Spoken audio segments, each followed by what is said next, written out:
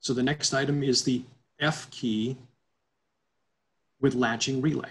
And again, what this is for is that you may have a request that you don't want the air handling equipment to start back up after the fire alarm system has been reset. A manual button push, once everything has been checked out, to allow those to start is what we're talking about here. So very quickly, what we're going to do is we're going to identify the monitoring devices that will shut down the fans, any alarms, specific alarms, whatever it happens to be. We'll also identify and label up items to control the fan shutdown. We'll move on from there. If, the addressable relay, it could be an onboard panel relay, which is what we're using here. There are daughter cards that do those things. Sometimes it's determined by the safety circuit, if you will, and what the control voltage is that's running those. And then we'll have to do is set up a latching pattern in order to latch that, ask the device to latch on alarm. And then we'll tag that pattern with the information. We'll take that information and we'll set up an output group and use that pattern so that we can activate something. Finally, once we do that, when the relays are going to be shut down, we can't upload to the fire panel until we give it the ability to release. And by that we mean is we set up an F button. Now it doesn't have to be one of the F1, F2, F3 buttons. It could be just a simple monitor point. In some places there is a specific Medico key with a number on it that they use, that they have to turn the switch on in order to do the reset. That's specifically given. And in order to do this, we'd like to do is have a LED that is on, or doing some sort of a blink or whatever it happens to be, so that we know that the fans are not running. And then what we'll do is we'll save that program and then upload that into the fire panel. So very quickly, we'll flip over to the next page. We'll identify the devices. So in this case, to make something very easy, we can do either any alarm or specific alarms. So in this case, it's any alarm in the building is going to shut down the air handlers and latch the air handlers off. Okay, so we'll do any alarm. So what we'll do is we'll identify and label the item to shut down the alarm. In this case, I said it could be an SLC device, it could be an onboard relay, it could be a daughter card on the system. In our case, it's going to be the latching fan that you saw earlier. So we'll go back over to our configuration tool, and on the configuration tool, we'll come down to, we have latch fan shutdown. I already gave it a label, so there it is there, and that's the device. Next thing we'll do is we'll flip back over here. We found our device. We're going to have to create a pattern. It's not just going to activate an alarm. That pattern is going to activate on alarm, and when it activates, it's going to latch. And the only thing that releases it will be a specific command to release the latch devices. So the signal pattern icon is the speaker that looks like it's making noise. So we'll click on that. We're going to select the pattern number. In this case, I'm going to use number 10. We're going to give it a label. And then what we're going to do is put the tag mark on it for latching the phases. Okay.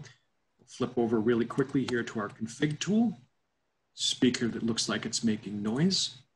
Here's our latch fan.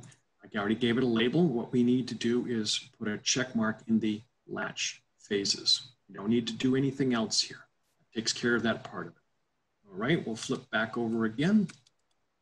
And there's our latching fans. Now what we're going to do is we're going to set up an output group for that latch fans. So this we're going to do is number 20, and it's any alarm. Now we saw specific devices, we saw zonal patterns, but there's also general events in the system. And a general event could be any alarm, any supervisory, any trouble, any things like that. In this case, it's very simple. It's very easy to do, any alarm. So what we'll do is we'll flip over to that and add that into our system. Choose and add the output group. Again, by using the speaker with the two blue arrows, we'll label the group appropriately, we'll write the group equation, and then we'll tag the appropriate signal pattern. The important thing is to get the right signal pattern working for you. Let's quickly flip over to it. Here it is here. Look at the speaker with the two blue arrows. I'm going to right click in the big area again, add an output group number 20 this time. Number 20, fan latch. Give it a label. In this case, we can use a general event. I refer to it as the purple man. Click on that in general event, and it gives you options, any alarm, any water flow, any two devices, different things that you have. The options are in here. In this case, we'll use any alarm. Important thing we said was the signal pattern. click on the signal pattern. The reason we gave it a label, it makes it easy to find. Number 10 is latching fan shutdown, and then say OK. All right, as soon as we've done that, if I tried to upload to the fire panel right now, it's not going to let me because there is no release of that. Okay, so now what we'll have to do is make that up. So the next thing we'll do is we'll flip back over to our PowerPoint. Well, didn't want to flip that time. So there's our PowerPoint. We got the fan latch. We apply the output group to the relays. So we're going to have to find that group number 20, go to REL. It's not REL1. I think it's REL8 or something. I'll go find it over there and we'll hook that up. There we go. Come over to our onboards. And it's REL number 8. So that's the one we're going to use as the shutdown. So we wrote number 20, right? So again, we can right click in the big area here, or we can just simply come to the lower corner number there, but we also hit the down arrow and there's the fan latch that we programmed. And that one is taken care of. Okay, so now we have the output group tied and making a worker work. Next thing we said we needed it to do is we need to select an F button to release that. So we're going to choose the middle button, and on that we're going to give it an appropriate label. Once we give it an appropriate label, we're going to alter it, the input action, as that it's going to be used to reset the latched outputs. So very quickly, I'll flick back over here.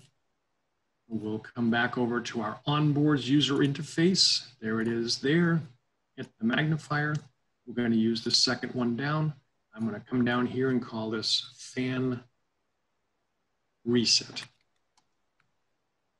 Yes, close enough. Input action is no alarm, but look down through here. Next to the last one, reset latched outputs. Okay, that's what that button does. So now the last thing we want to do with this is we're going to track an LED. Okay, so we took care of that. I'm going to track an LED. Now what we're going to do is we're going to decide on an LED, and I'm going to take the one that's sort of right even with the silence button, and I'm going to make that one our LED. So we're going to label the LED appropriately. After that, we're going to track it from the primary action to follow the output group number 20 that we wrote. Then we're going to choose the LED state and how you want it to work, and I'm going to select it for the flash at half-second intervals. I come back over here.